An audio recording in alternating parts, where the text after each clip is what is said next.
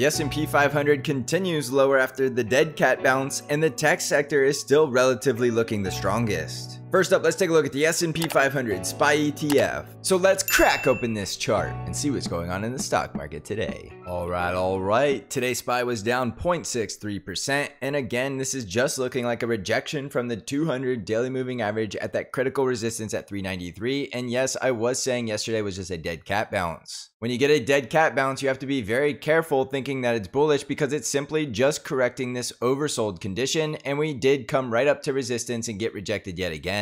Now keep in mind, a dead cat bounce can eventually turn into something more, and I did talk about the possibility of this turning into a higher low into a higher high. So if we continue higher and break 393 after getting this higher low, it will start looking like more than just a dead cat bounce. But as I always say, we need the price action to prove it, and there is no reason trying to predict that we're going to get the higher high. Simply wait until price action breaks above 393. Above 393 will likely start running up towards the next resistance zone between 398 and 400, and if we continue lower, we're likely coming back down towards this support I have at 380 and then 377. Remember, if we break 377, that is full-blown panic selling capitulation, and we're going much lower. So I don't necessarily expect that to be a very easy support level to break down. So if you are wanting to take long risk, you want to do that down near these support levels and then reduce your long exposure as we come up near this critical resistance area. On the Nasdaq 100 triple Qs, we were up 0.52% today, and again, the tech sector is still looking relatively the strongest. And very simply said, the tech sector held support at 294. We have SPY rejecting resistance and the triple Qs holding support, so there's obviously a lot of relative strength in the big tech sector. Above 294, we're likely reaching the top of the range at 299 to 300, and that's exactly where we bounced to today. Now keep in mind, this is not a higher high until we close above 300, and we are very close to doing so. So if you're a long trader, you should not be expecting that resistance to break. You should have locked your profits and wait for that resistance to break to continue the upside. If you get in the habit of locking your profits at resistance, you can put that cash back to work if we get rejected, and you want to be buying down here near the support zone at 294 and 290. Remember, just last night I drew this out that it was possible we came back down to 294 and then bounced to the higher high, and so far it looks like that could be the possible scenario that we're going to get. We just need the confirmation now with the price action breaking above 300, and then we'll have the higher low into the higher high. There's no reason trying to guess if it's going to happen. Wait for price action to prove it. If we lose support at 294 and 290, we have the critical support at 286, and then below that it should be a very quick trip down to 280 and then the gap fill at 273. On the Dow Jones, we were down 0.82%, and again the Dow Jones dead cat bounce got rejected below the 200 daily moving average, and price action is still below all of the moving averages with the bear trend, with a very good possibility we're coming down to close the gap at 311. The gap close at 311 is going to require the break of support at 318, and as you can tell, the Bollinger Bands are expanding, allowing price to go close that gap.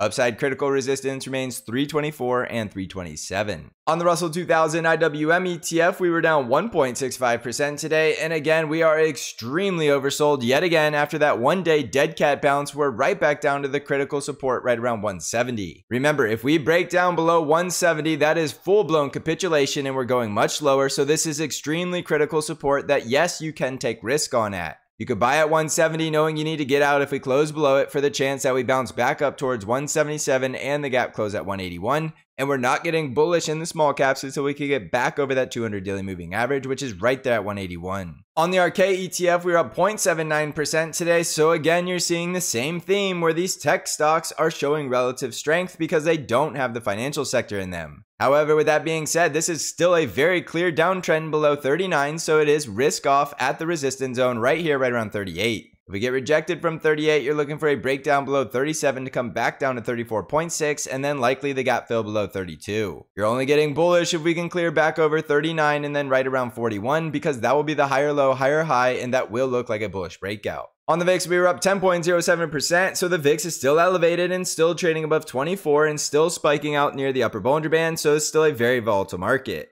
Just remember, volatility does work in both directions, so with the high VIX, you need to be very cautious of very wild swings and high volatility. And do keep in mind it's going to remain volatile while the VIX is above 20. On Bitcoin, we're currently down about 0.4%, and Bitcoin is trying to get this bullish breakout at 25, but these Bollinger Bands are not expanded enough to allow Bitcoin to climb higher, so it's going to take some time and some churning around and possibly some consolidation. The bull breakout is 25,000, that sends us to 30,000, and the critical support will be down here right around 24,400 and the 20 daily moving average at 23,000. On Google stock, we are up 2.28%, and Google is getting that bullish breakout above the resistance at 95.6 after getting that strong bounce off of the channel bottom low of support at 91. Above 95.6, we can start running all the way back up to 102. So this is a very decent long trade with the risk set right here, right around 95, or the 50 EMA right around 94. If we break down below those supports, we could revisit 91, and then below that, we'll likely go make new lower lows below 88. But you can stay bullish as long as we're above the channel bottom low. On Amazon stock, we were up 1.39%, and Amazon is also getting that bullish breakout above the 50 EMA of resistance right around 96. From here, we should be able to run up to 98, and then above 98, we test critical resistance at 102, and if we can break critical resistance, we should easily start marching higher towards 109 and then 115. For bulls, use this risk level down here right around 94, because if we break that, we could come back down to 90, and then the gap fill at 86. On Microsoft stock, we were up 1.78% today, and we hit our price target and blasted right through it, which was that gap fill at 262, and we went straight to the next price target up here at 266. We found sellers instantly at that level, and as you can tell, the Bollinger Bands are squeezing, so it's going to be a very difficult ride for Microsoft to continue to go higher from here. For that reason, look for strong resistance right around 266 to 267 with a very good chance we come back down to test this as support in the 260s. On Nvidia stock, we were up 0.69%, and Nvidia is back over the support for the second day in a row, which is the support trend line, which is now at 237. We get the bull breakout above 244, which should send us on a short squeeze to close the gap at 258, and that should be very critical resistance. You can stay bullish above 237, but if we break 237, we're likely coming down towards 227, and below 227, we get the bearish breakdown to go close the gap at 211. On Tesla stock, we were down 1.53%, and Tesla is finding resistance right where we would expect, which is this level at 183. Below 183, we're finding resistance, which could send us back down towards 173 and 167, and if we break all of that support, we're very likely going down here to fill the gap at 146. Remember, Tesla is a downtrend of lower highs and lower lows, so be very cautious if you're still bullish on Tesla, because 146 is likely where we are headed, and that is a long ways lower. However, if we break 183, then you can start getting a little more bullish for the possibility to run back up towards 193 to 197,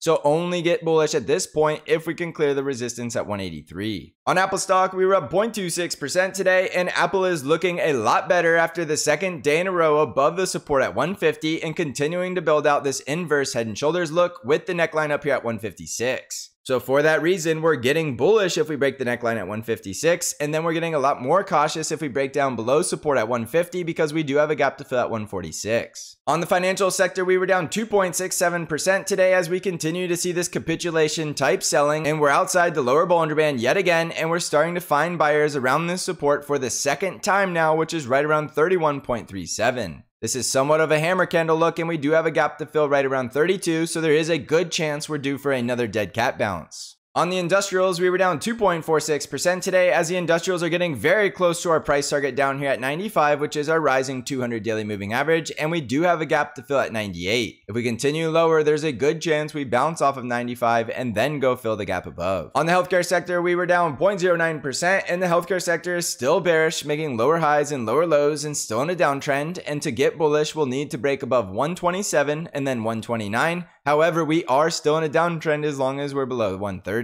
On the energy sector, we were down 5.37%, getting way outside the lower Bollinger Band, and we did close the gap at 76, so we can delete that gap, and we now have a gap to fill to the upside at 80.3. This is very oversold, and this is very likely a dead cat bounce back up towards 80 to fill the gap, and then after that, the Bollinger Bands will expand and likely allow the energy sector to go fill the gap down here at 73, so we are still looking for lower price targets while we have the downtrend. So jumping back over to the S&P 500, as you can tell, a lot of those dead cat bounces played the course and we're continuing lower, but there is relative strength in the tech sector because we are seeing a lot of the issues only in the financial sector. That's going to hurt SPY and the Dow Jones way more than the triple Qs, and that's why you're seeing so much relative strength in the Nasdaq 100. However, just be aware if there are black swan events, all bets are off and all of the indices should start crashing as a whole, so continue to manage your risk very well because we are near some very critical support levels. Remember, the trend still says lower highs and lower lows, which means every time we get a bounce, there's a very good chance that bounce is just to a lower high before we go put in the next lower low.